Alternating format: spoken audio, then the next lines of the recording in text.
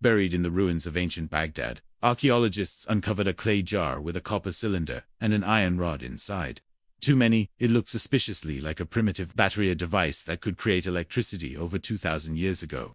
This curious object is known as the Baghdad battery, and it's one of archaeology's strangest mysteries.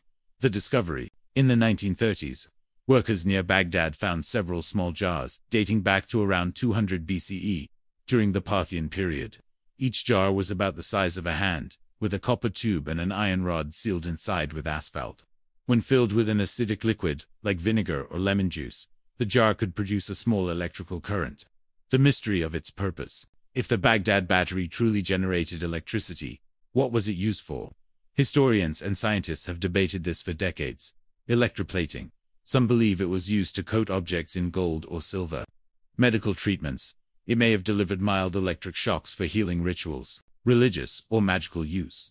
The strange reaction of bubbling liquids and sparks may have been seen as mystical by ancient priests. Just a storage jar. Skeptics argue it might not be a battery at all, but simply a container for scrolls or sacred items, with the electrical resemblance being coincidence. Secrets and experiments. Modern experiments have proven that jars can produce between 0.5 and 1 volt of electricity when filled with acid. While not powerful, this shows that design works as a simple battery. The big question is whether the ancients truly understood what they had created, or if it was an accidental discovery we've only recognized with modern eyes.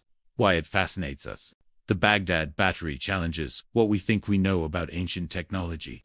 If it really was an electrical device, it suggests that people thousands of years ago had knowledge far ahead of their time.